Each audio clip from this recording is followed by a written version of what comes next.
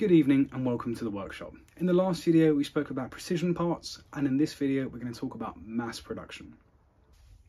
The first thing I'm doing is bluing up some of this 1/4 inch hex. Once that's dried up, I'm using some calipers to scribe some very rough lines. We need the thread section to be approximately 7/16 of an inch, so that's what this is set to. This is just a cheap pair of calipers that I'm not that worried about. There we go. And we need the head to be 3/16 of an inch. So I've got this to 7/16 plus 3/16 is 10/16, 5/8. So this is at 5/8. Now this is an expensive set of calipers, but I've realised that they're actually quite inaccurate. So I'm not that worried about dulling the tips further.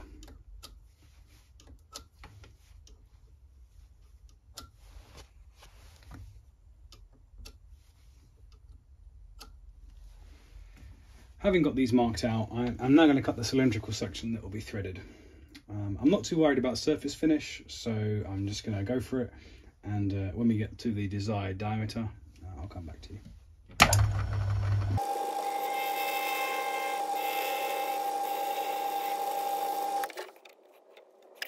Right, I make that 234, so I'm going to take us down by 17th thou on the dial.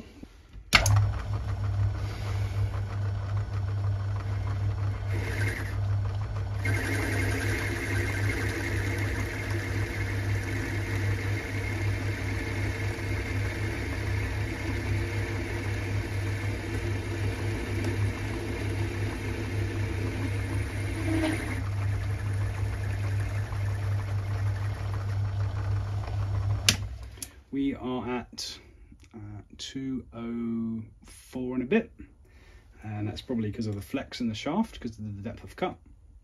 So I'm going to take, well, in total we need to take 16th thou off. So I'll try taking 8, see where we are.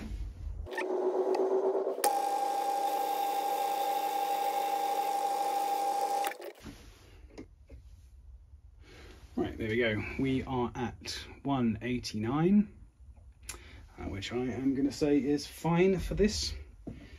What I need to now do is cut a gutter here, right up against the ridge of the screw, and I'm going to use a parting tool to do this. I'm going to square it up using a parallel, which I'm just going to have up against the jaws of the chuck.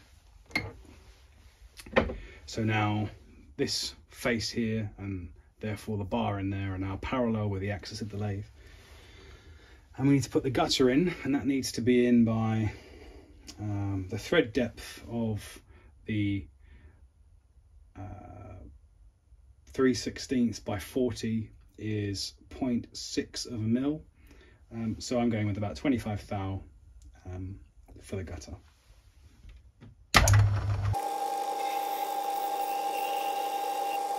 Okay, and now we're going to thread it.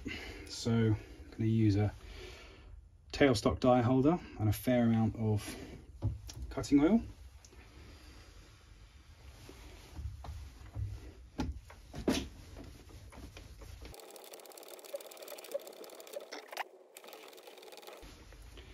Now that gutter is way oversized for what we need, but this is the smallest parting tool I've got, so that's what you're going to get.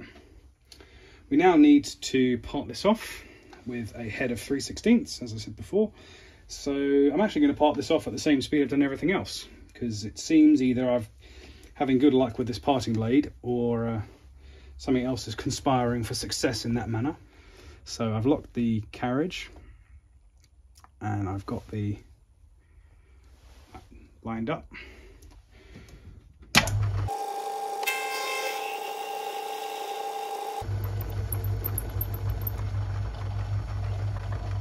There we go. Just need to do that another 7 more times, and we can get to the next bit. I'm now just going to face off the heads of the bolts with the collet. So I've actually dialed this in to make sure we're exactly 3/16 of an inch away from the face of the collet, and so I'm just going to go through across and face off all of the bolts. Here I'm just going to chamfer the edges of the nut using a grooving tool. I'm just going to smooth it out a little bit, make it a bit nicer to use.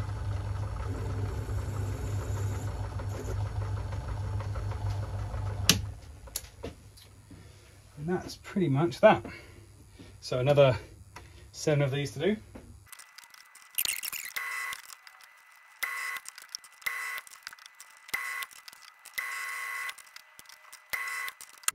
Here's the result. That's 8 Hornstay screws, as they're called by the designer.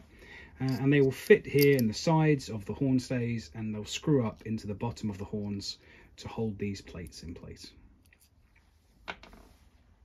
But one thing making those bolts has brought to mind is I think I could really do with a lathe carriage stop or an apron stop. And I think I can make one myself. I think these are 1/4 inch BSW or BSF holes, and they are for mounting a tri-lever gearbox. But I think I'm going to repurpose them as a mounting position for a lathe stop.